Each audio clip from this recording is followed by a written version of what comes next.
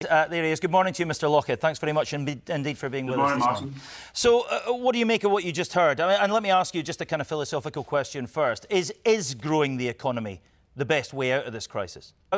Having said all that, when we came out of the pandemic crisis, the last crisis, and lurched into this one, the Scottish Government's message was clearly that the focus is on rebuilding the economy, regrowing the economy, putting the boosters on the economy. Rishi Sunak says that is the best way to get out of this. So I'm just asking you, I know you're focusing a lot of your energies on the bottom end of the economic spectrum, but what plans do you have to try and stimulate business, stimulate economic growth? I mean, so we need the UK government to use its powers. It seems that Rishi Sunak's probably going to hold off on that until the autumn. He's got his finger on the trigger of the big bazooka, we keep being told, but he's probably not going to fire it until the budget in the autumn. He's an old Tory at heart, isn't he? He doesn't want to borrow more money. So you're going to have to do more, I guess, in the interim then than just blame him. So what else can you do? We were just hearing from our economic analyst there that your government has the power, if it wishes to do so, to lower the rate of tax, to lower business rates. You did that during the COVID pandemic for the retail and hospitality sectors. I mean, that's in your gift. Will you do that again? You've got the power to lower rates of tax. You've got the power to lower business rates. I'll tell you what else you've got the power to do. I mean, we get free tuition, much celebrated free tuition fees. We get free prescriptions. We get free bus travel, many of us here in Scotland.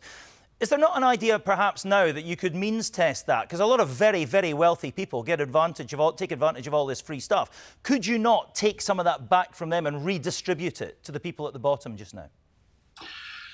Well, in terms of society, that's what people get back for paying their taxes. So you're saying we should perhaps reduce the taxes and take away some of their benefits to get for the taxes. Well, desperate times call for desperate measures, and if people can afford to pay for their own prescriptions, why shouldn't they? What pressure can you put on energy companies at the moment to try and change the system that they're operating? I mean, we pay quite a hefty standing charge just now, for example. Can Kate Forbes not go to the energy companies and say, listen, you guys have got to lower that a bit, just take it easy on people?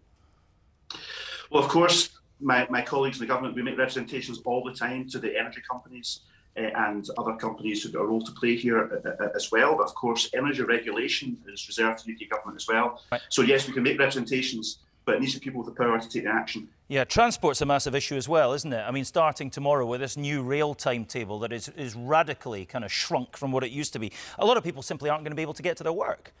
There's a figure in the Sunday Times today suggesting that the new rail kind of chaos could cost the Scottish economy £80 million a week, according to one analyst. This has got to be sorted soon, doesn't it? Or the economy really will take a battering. Are you optimistic it is going to be sorted soon?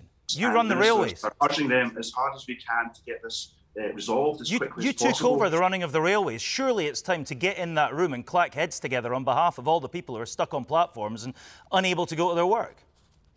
Yes, it's now in public ownership, and that's so that the company is working for the benefit of the state and the public and not shareholders. But of course, it still operates at arm's length, and the Scottish Government is not a party around the table for these negotiations. It's between the union. So what's the point of the Scottish Government taking over the running of the railways? Well, as I just said, it's in public ownership, therefore it's now operating not on behalf of shareholders, but on behalf of the public interest in Scotland. But you took it over because you didn't think it was being run properly, and now we've got a third less trains. Yes, and some of the issues over the shortage of drivers go back to before we took over ScotRail, and it will be sorted in the coming months. So you knew these problems were coming? You asked me why we took over ScotRail and some of the problems that were happening before.